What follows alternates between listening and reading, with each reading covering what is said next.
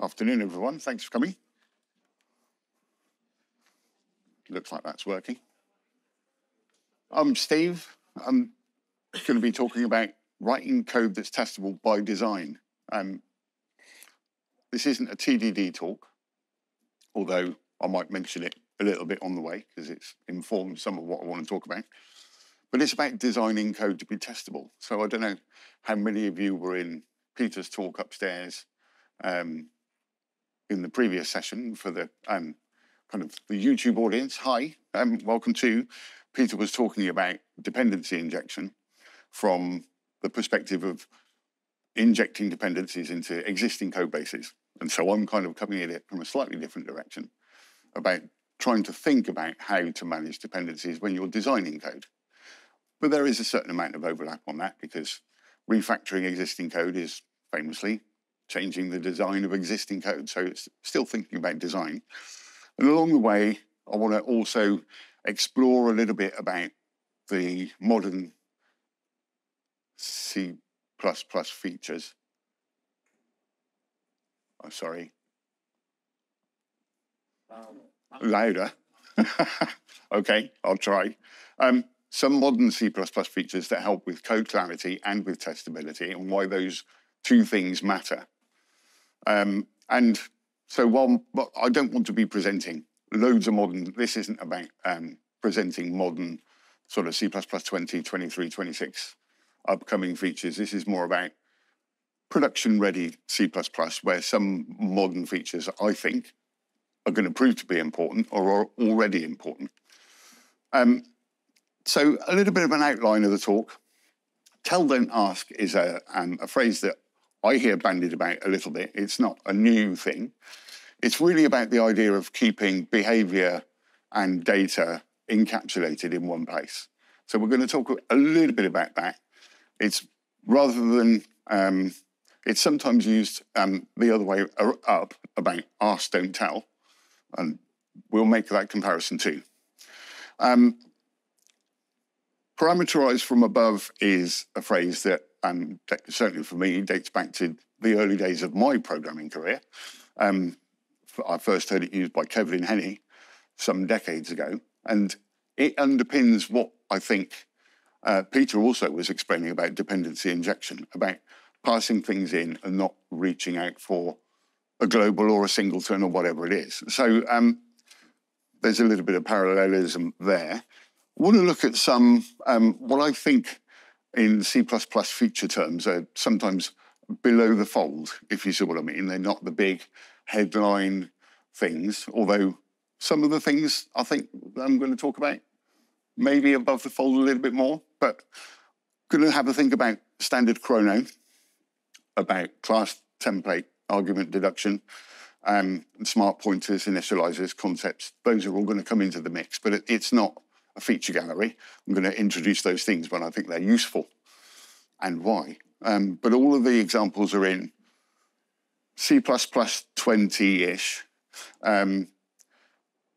Couple of places where I think I've got some 23, which I'll probably annotate in the code examples, and I'm just using GCC for this. So there's nothing particularly special about the examples. Hopefully it's all stuff you'll be able to replicate easily for yourselves.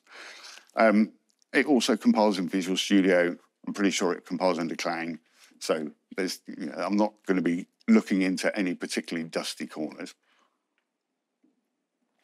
I'm also going to talk a little bit about naming domain types and what solution architects like to refer to as ubiquitous language. But this also isn't a domain-driven development talk. So it's not DDD, it's not TDD, it's something else. Some of you may know that I'm not really a C++ developer at all. I'm actually a C# developer. I wrote a book about it, which was published last year. But it didn't really help very much in developing this talk. A book that did help me much more was this book, who was written by my wife, Fran, which, because I used to do C++ and I kind of lost touch with it probably around about C++ 11 or so, maybe a bit of 14. Haven't really done very much since. And this book is kind of, I think of it as the bringing you up to speed from around about C++ 11 to the modern day. And I think it's been brilliant. And actually, it's been fundamental in writing this talk. So with the advertising out of the way, what I want to talk about for the rest of the session is a simple design that's, I think, kind of real world enough. It's not a completely nodded design that has some constraints, but without being too big, without trying to think about huge existing legacy code bases, which obviously is pretty hard to do in a 60-minute talk. So I'm going to introduce the idea of a heating controller. So think about your central heating thermostat at home or something similar to that. Possibly an embedded device, doesn't matter. I'm going to be thinking about this in reasonably abstract terms. Excuse me. But we've got some basic requirements for what should be going on. So, and some constraints. So basic requirements that at a certain kind of time of day, you want the heating to come on automatically and then go off automatically at a later time. And probably you want it to be sensitive to the current temperature so that it only comes on if it needs to come up to temperature and goes off if it's already too warm. And that will be handled by a third-party API. And so being able to read the temperature and being able to control the system are two separate third-party APIs. So in simple pseudocode, it ought to be reasonably straightforward. You're probably doing this in a loop. If you're within the window when you want the heating on, you read the sensor. If it's below the required temperature, you turn the heating on. Otherwise, you turn it off. And if the heating is already on, you leave it where it is. So far, so good, hopefully. Any particular burning questions at this point? Is that reasonably clear? Okay. In terms of the third-party APIs, well, these might be unknowns for a variety of reasons. The hardware isn't finished yet, or doesn't even exist. You haven't decided on who you're going to use for the third-party APIs. They're being developed somewhere else in the company, or they haven't finished it yet. The list goes on as to why you might have a requirement in your whatever system it is that you're developing for something that's unknown. And this kind of uncertainty is often seen as an impediment to going on, a blocker of, well, we don't know how this system, what this system looks like, how it's going to work, what its actual API is going to be, so we can't think about it.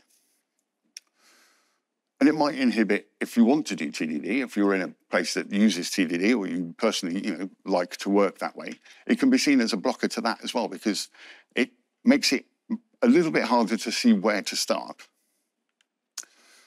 So the first thing I want to explore about design is actually embracing the uncertainty, where you might want to fill the details in later, but you want to be able to start designing your own system in a way that the choice between A and B, as Kevin Henny puts it, or this provider or that provider, this library, that library, whatever it is, can you make that decision less significant, both now and later? You still need to identify what the core of that uncertainty is. It might not be as obvious as we've got a third-party provider that are going to be providing a temperature sensor for us, and we don't know what their API is going to be. Some of these uncertainties are a little bit more subtle. But the underlying point is there are some decisions that you can defer. And Kevin's got a great talk on this and a paper that you can look up about using uncertainty as a driver, literally embracing it and using it as a focus to help you move on rather than being blocked. But the key thing here is that you just take a beat, just take a step back and think about the problem that you're trying to solve and try to identify where those points of uncertainty are. And in a provisional heating system that I described just now, we've got two main concerns going on. The first one is the ability to turn the heating on and off. And then the other one is deciding when to do that. So that, and partly that's time-based and partly that's whatever the current temperature is.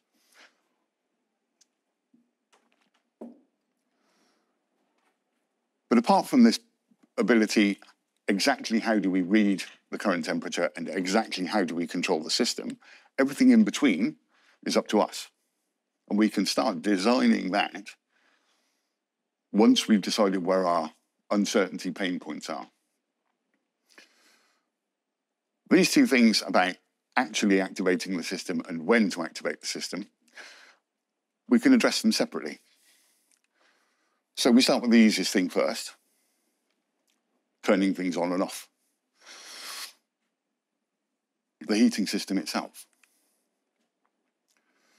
So uncertainty is about, we don't know what the API to this system that's going to turn the system on and off is going to be. So let's decide what we want that to look like. Uncertainty drives the imagination. We design the API that we want to see, the way that we want to be able to use it. And we can think about how we might need to change that, possibly, but how we would fit that into the real world when we know exactly what the third-party API is going to look like. So it may need refactoring later, but we begin with the API that we want. So we start with a simple heating system type. Now, C++ and like some other languages have interface types, which C++ lacks in a built-in language sort of way. But the classic example of doing that is a pure virtual abstract base class. I believe the books for the buzzword bingo have already gone. So if you're still filling it in, sorry. But we just define some pure virtual functions about turn it on, turn it off. There is some admin that we have to do around construction and destruction, which we need to think about. But the basic API is there. And we can also find out what the current status of the system is. Is it on or is it off? And that's possibly encoded in our switch on and switch off with the bool returns. Haven't yet decided. It's a decision that we can defer. So the virtual destructure is mandatory, as I say. There are a few other things that we might want to think about. So rule 5 about copy construction and assignment, move construction and assignment. And we can default all those in the base class.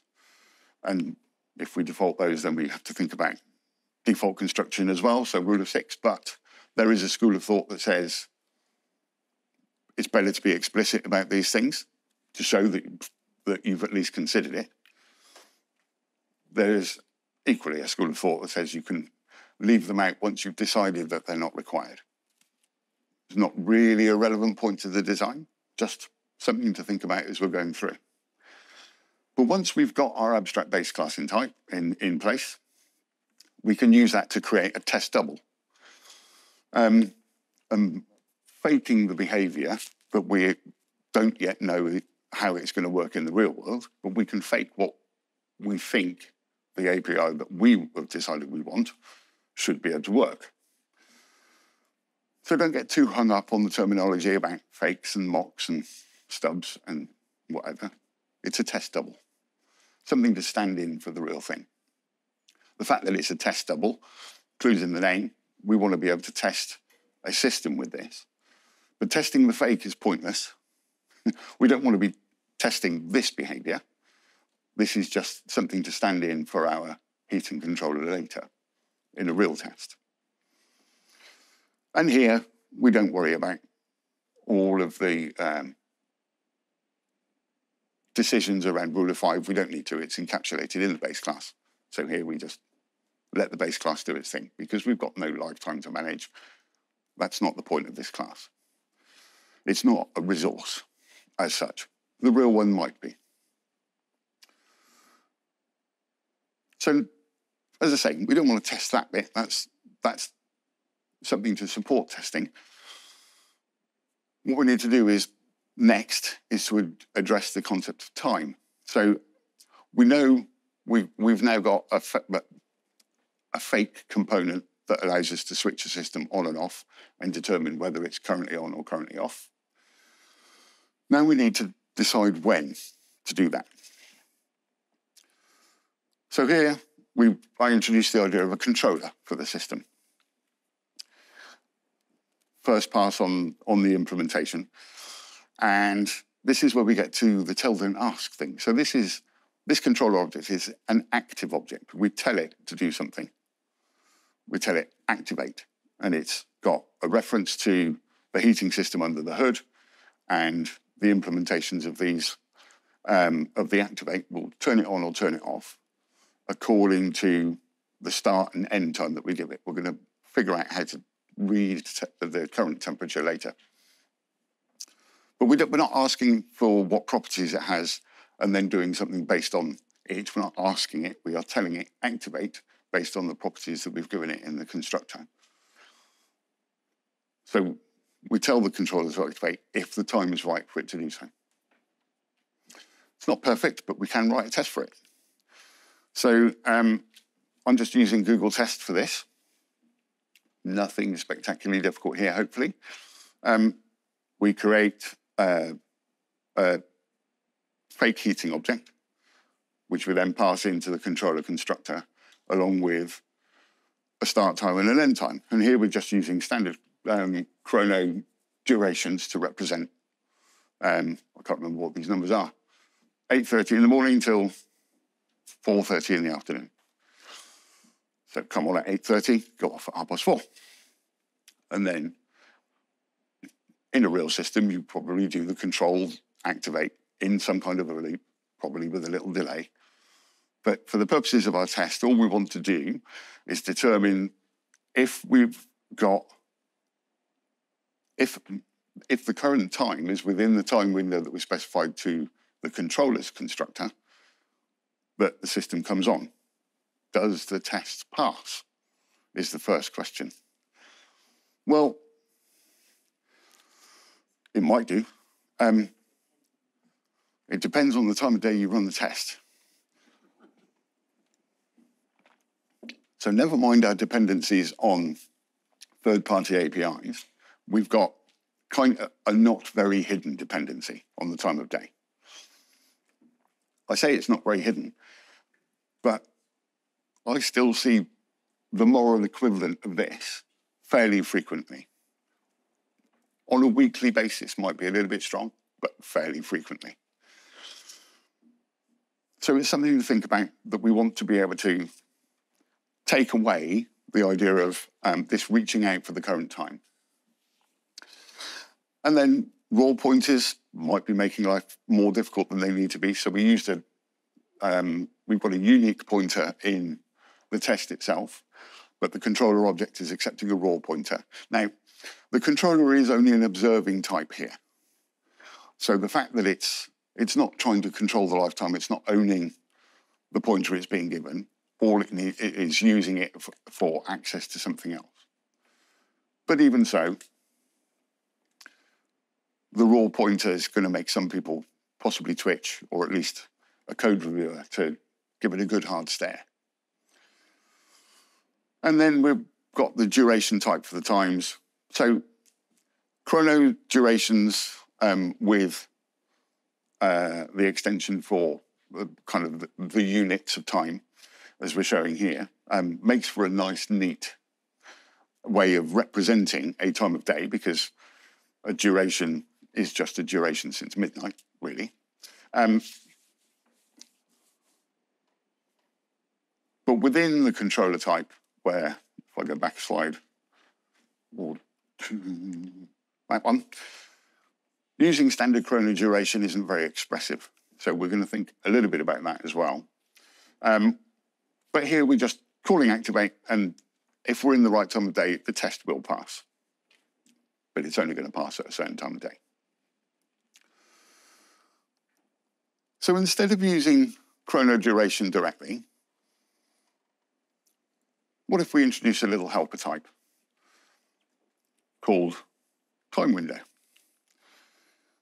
Now, time window is really, really simple helper type. All you're doing is giving it two durations, in effect, and asking whether a third duration that you provide or actually a real time, is within the window that you specified.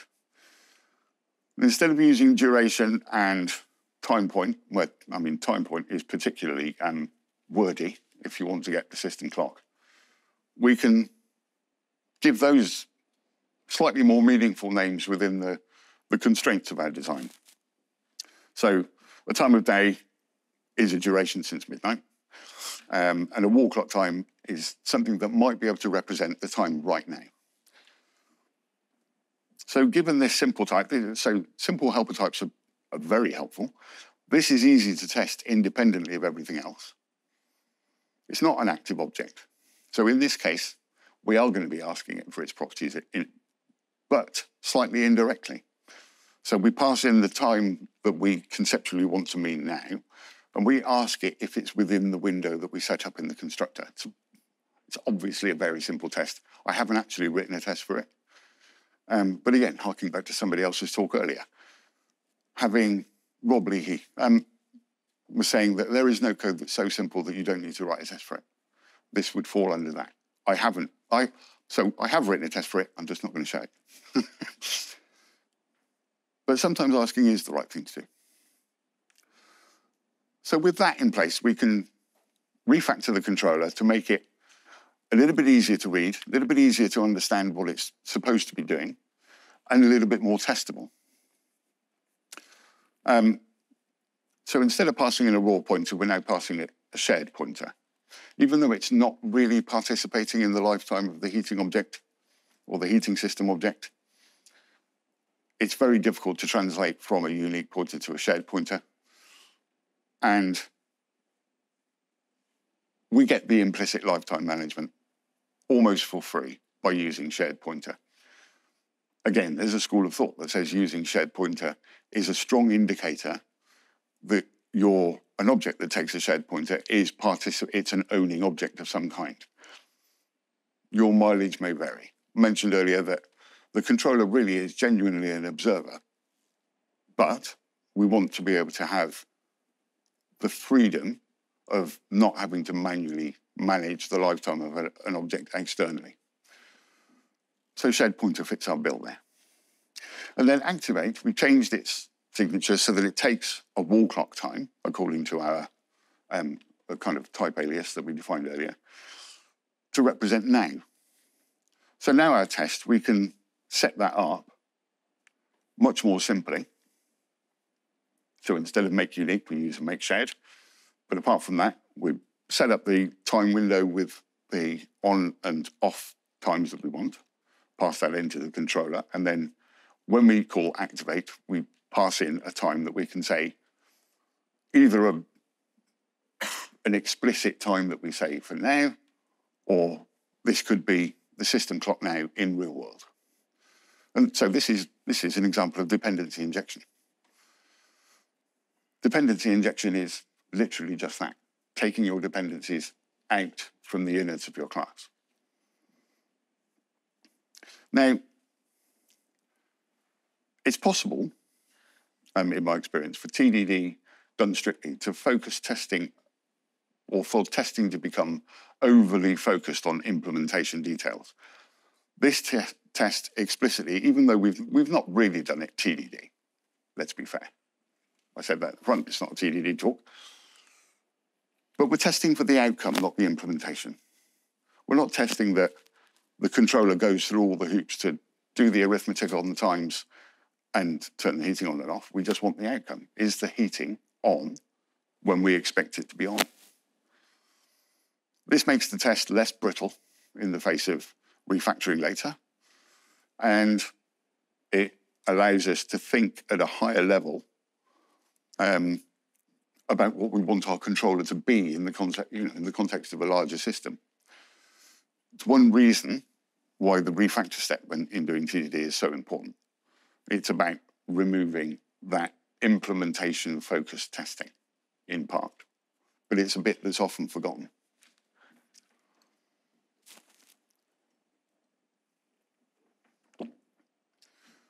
So we're not done yet. We're only halfway there. We've only got half the requirements done. We've done the turn it on and off according to the time. What about the temperature? So we might think about adding to the API of controller a way of setting our required temperature. So the controller still knows about the on time and the off time, and then it's got a third thing to consider, which is if I'm within the window, am I also below the required temperature? And if I'm below it, I'll turn the heating on, otherwise I'll leave it off.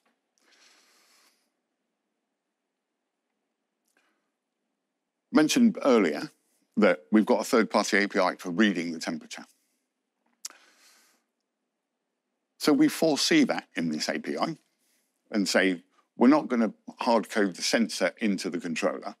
The controller, whatever that sensor is going to be external. We're just going to pass a value to the set required temperature. So we're already thinking about our dependencies and how we can inject them. Now, we're not injecting a dependency here. We're just using the dependency is going to provide the value. We're just hard coding the value here, but thinking about passing the value in rather than the dependency itself or the sensor, as I'm going to see into the future and say I'm probably going to call it a sensor. Obviously, temperature is one way. It's only one kind of value. This is the sort of thing that you might want to think if you're designing something, for example, that uses random numbers, where you want to abstract how random numbers are generated.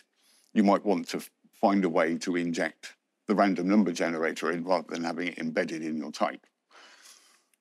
Another way is that rather than whatever your controller object under those circumstances is, knowing about random numbers, it's just given a value that's calculated outside. So it's another way of abstracting away dependencies. We're not really injecting a dependency here, but we are abstracting the idea of it outside of the controller class. Obviously, magic numbers, I talked about domain types a little bit. That raw 25, think of it as 25 degrees Celsius, kind of ran out of time in producing the talk for doing that, but you can see how that might work. A simple temperature type would do it. But even so, I think we can do better.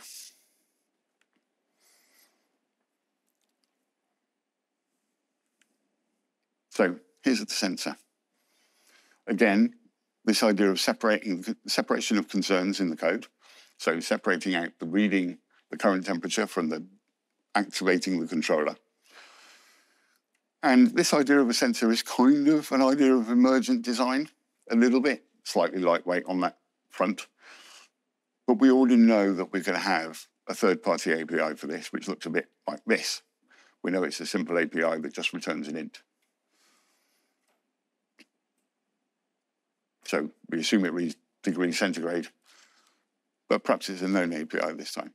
Even so, even if it were an unknown API, we could still say, well, this will suffice for the time being, and we'll figure out how to, if necessary, refactor our code to cope with a different API if we're presented with one later. So we've got a way of reading the temperature. We've got a way of abstracting that outside of the controller. And what we're really doing here is, I kind of alluded to this a little bit just now, our controller system is got this idea of, do I switch the heating on based on the current time, and then following on from that based on the current temperature. So perhaps we think a bit about, well, the controller itself doesn't need to know about all of that. We've already set it up so that it knows about time.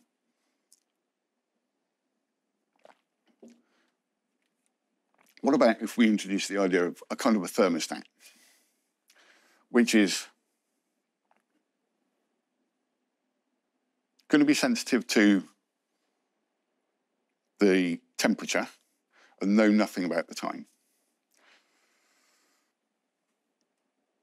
So the controller, as we've got it, would use the thermostat to decide whether to switch the heating on if we're within the time window. And then that looks at the heating system to actually activate the system. In the thermostat itself, we only switch on if the temperature is below our required temperature Otherwise, we do nothing. And that's pretty much all it needs to do. So we can introduce a simple thermostat class, which also derives from our abstract heating system because it's got a very, very similar API, even though the switch off is almost redundant in this case. Everything else is pretty much relevant. So the thermostat takes heating system pointer in its constructor, the thing to control, and then takes the target temperature to keep in its constructor, and then the way to obtain the current temperature, which I'm using a standard function, so dependency injection via type erasure. So internally to the thermostat, we just call out to that function object, which we know is going to give us an int back, which we assume to be the current temperature. And obviously this is a seam that we can change the underlying behavior of that function by passing in our own canned function that might pass in, for example, a hard-coded value. So in test code, the hard-coded sensor just stands in for a real sensor according to that has the same signature as our third-party API. So far so good. We can update the controller to do that. And the controller no longer needs to know about the temperature. All it cares about is the time. The thermostat, we pass into the controller's constructor. So the controller filters through the thermostat. The controller decides on whether the time of day is correct. Part differs off to the thermostat object to decide if the current temperature requires the heating to go on or off. And then the thermostat object activates the heating or not. So the filter kind of drops through the thermostat in a way. So a pattern emerges here.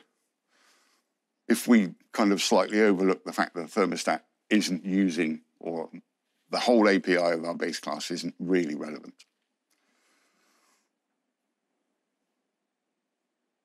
But the idea being that it's sort of just filtering the data through.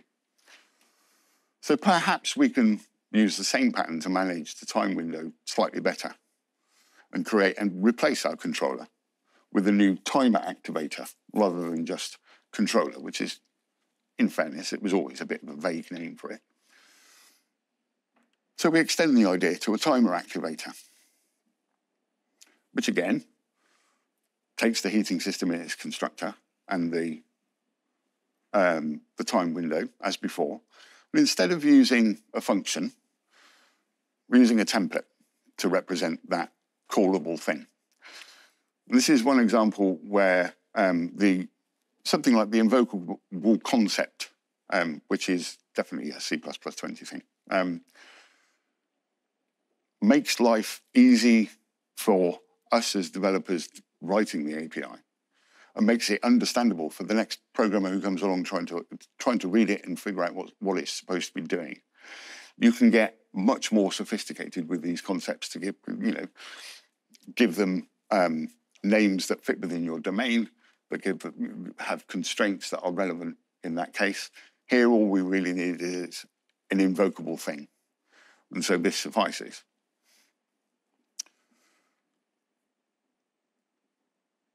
So there's this trade-off between, it's basically the decision between whether to use a template as a dependency injection scene or something like a function, standard function, or other type erasure facility as a scene. But the two things work in a very similar fashion. Switching to the template brings some compromise, as we're about to see, but it is faster. Your mileage may vary. I mean, honestly, it's going to depend on how often you're going to be invoking these things. If it's thousands of times a second, then you might care. If it's only once a minute, nobody's going to notice, right? It also might be a good time to rename the heating system as a heating activator, the base class, because what we're now kind of starting to explore is that this is the heating system, the abstract base class is a base class of activators. So we do yet another test where I haven't done that.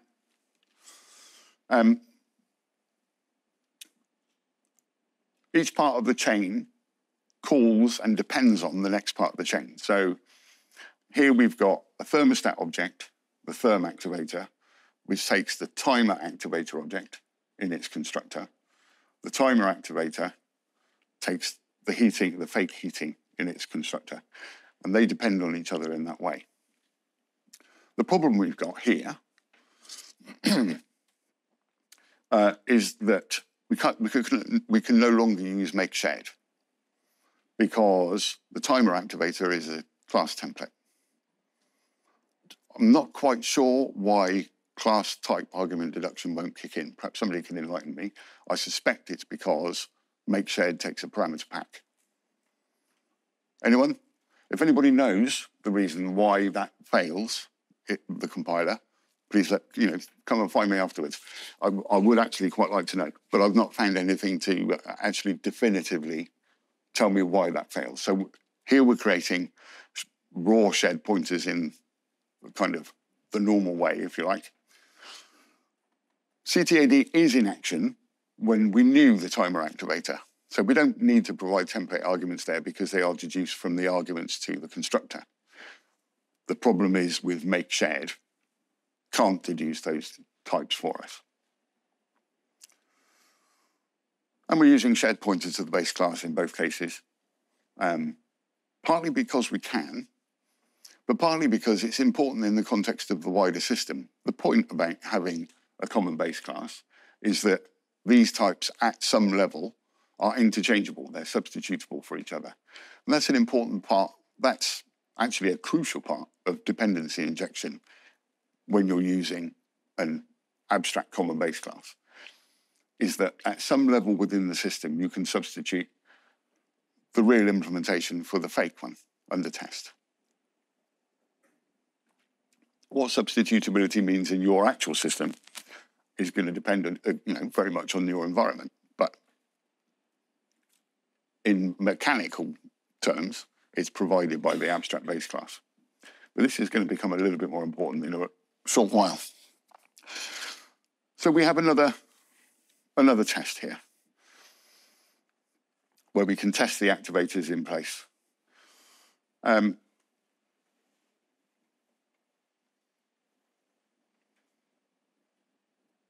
Oh yes, so timer and stat, even though we're basically writing a test that some people might think of as an integration test, we're looking at several different types.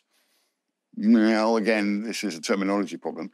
They're also testable independently, easily testable independently. Even though they depend on each other in a conceptual way, because they take a reference to a different object in a constructor, that's, as we've already demonstrated, easily faked away. So we're not introducing a false dependency that's going to break testing here. That dependency we've already dealt with, so we can still write independent tests for this code. So what if we wanted to extend the idea further? How might we add functionality to override the system? So we're outside of the timer window, but the temperature's too cold, so we just want to say, go on for an hour, because my fingers are going blue. Our heating system, or heating activator class, it's open for extension, intentionally so. And there are lots of possibilities that you might want to introduce. So here we can add a new activator, an override activator in this case, where the base class API is still the same, where we're going to drop it into our system where they filter through to each other. But we also have type-specific behavior of actually doing the override, because we possibly could set that up in a constructor via some external function, perhaps. But much simpler just to put it on the type-specific API. And the same as timer activator, we still need a way to get now. So we've got the same invocable concept going on. Maybe some of you have seen how the picture emerges here. This is what we're basically implementing is chain of responsibility, which is a gang of four pattern. It's not a new pattern by any stretch of the imagination. Original chain of responsibility, the motivation was to be able to pass a message through a sequence of objects, and any object that knew how to handle it would do so. Any object that didn't know how to handle it would ignore it. What we're doing here is we're passing a message through the sequence of objects from the timer all the way up to the main heating system. And any object that decides that it should filter through will let it pass, and any object that decides it should not continue drops it. So it's a filter rather than a chain, but the motivation is close enough, I think. The implementation is pretty much identical. Maybe it deserves a different pattern. I don't know, drop-through filter. The basic idea of this, of filtering a message as it passes through the chain of objects, is common in lots of things. So audio processing is one thing that springs to mind. And the constraints are pretty much the same as well. So chain of responsibility, for me, is good enough. But now we've hit some trouble with templates, because we want to use the type-specific behavior offered by the override activator in order to be able to actually say, I want to override. But declaring the shared pointer now, if we want to avoid something nasty like dynamic cast, and we really do want to avoid that, creating the shared pointer of the override activator requires the template argument. The type of the template argument is an invocable. It's the type of getNow. But in this test, that is a lambda, so it's unnameable. We couldn't possibly name it even if we tried. So another pattern to the rescue. This is a simple factory method, and we sprinkle a little magic template dust with a template parameter, which helps us with the type deduction. So now we can use this function in the using code to make using it a bit easier. And we can use it for the other types as well. They will, we may need to override make activator for the non-template types. But other than that, it's a simple factory. And the invocable concept here is extra useful for encoding that intent. So it's kind of reminiscent of policy-based design, if anybody's familiar with that term, Andrei Alexandrovsky, introducing it in modern C++ design way back when.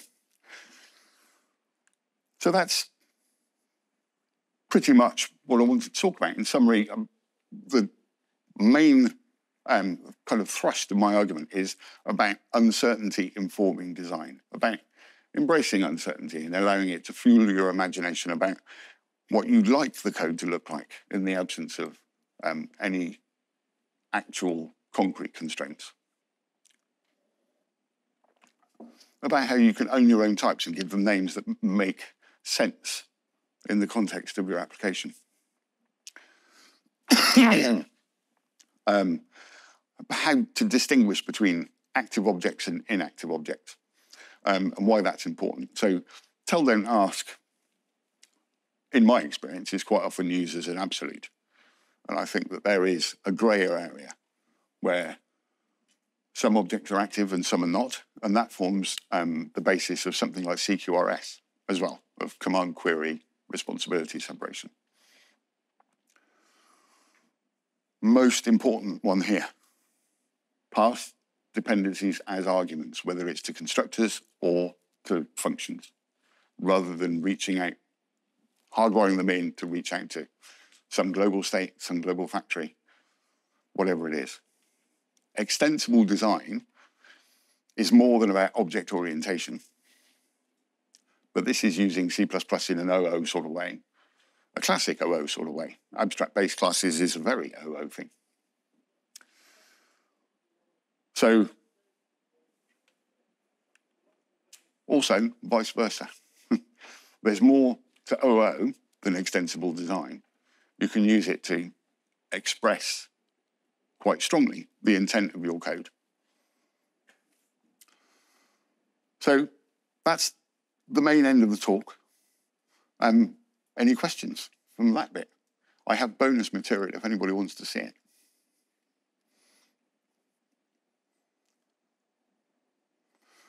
Okay, quick one about performance. How's this going to work? Standard function versus templated lambda, as we looked at in the thermostat. There's nothing particularly startling about passing in a standard function. The switch to using standard invocable is exactly what we looked at just now. I set up a quick benchmark for this to run however many times. I've not put it on the slide. I can't remember what the numbers were. That's a bit of an oversight, isn't it? Some thousands. Doesn't matter. The results kind of speak for themselves. The template is on the order of half the time taken. And it scales. So I put the capacity there. So that was 250 times. And then if I put that up to 2,500 times, it scales over. So again, there's around about 50% difference. It's possibly not startling unless you're doing these things in a tight loop. If it's a properly hot loop, then it's going to matter. If it's not a hot loop, nobody's going to care about a few milliseconds. But I did think it was interesting. The other one, and in case anybody's missing RVO on their bingo, I didn't add this today, honestly. There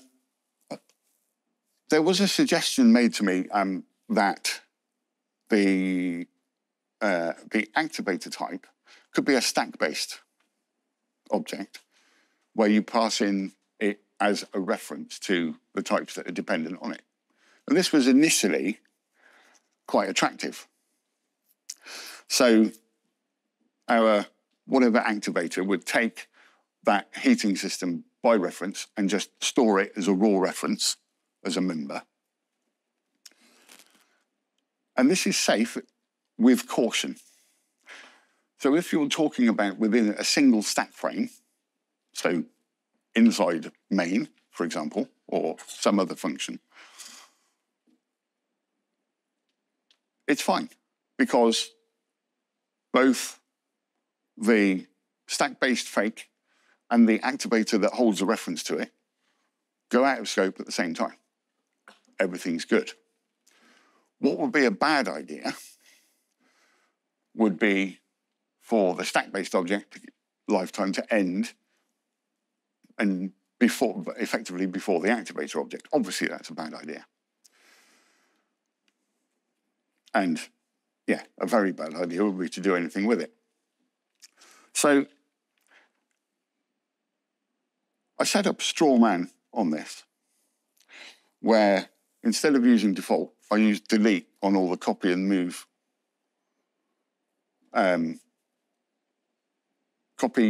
construction and copy and move assignment. So that they you couldn't copy it out, you couldn't move it out.